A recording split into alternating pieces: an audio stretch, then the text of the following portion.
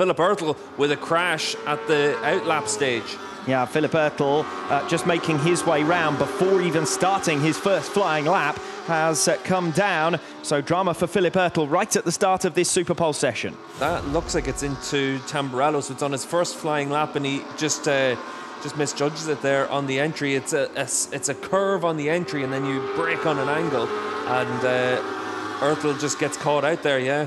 And fortunate not to go right up the back of Gabriele Riu there as well. Hopefully everything okay for Philipp Oettl. That was a scary one at high speed.